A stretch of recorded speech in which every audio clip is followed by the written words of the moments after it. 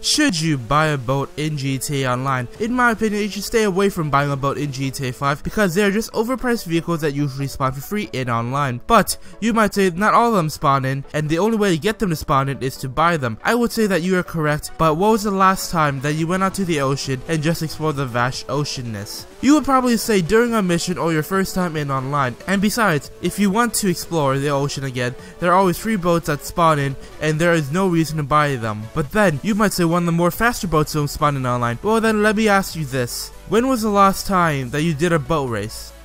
Yeah, that's what I thought, and you don't even have to buy a boat to use the boat in a boat race. What if you wanted to go across the map? Well then steal a helicopter, plane, or car because you're better off with them than a crummy little boat. So final thoughts are to not buy any boats in online unless you want that boat icon that appears in mission, heist, race, deathmatch, etc. Then just buy Sea Shark because it's the cheapest one. Anyways, hope this video helped you out. Like if you like it, dislike if you dislike, and subscribe if you want. My name's itSky, and I hope to catch you guys in the next video.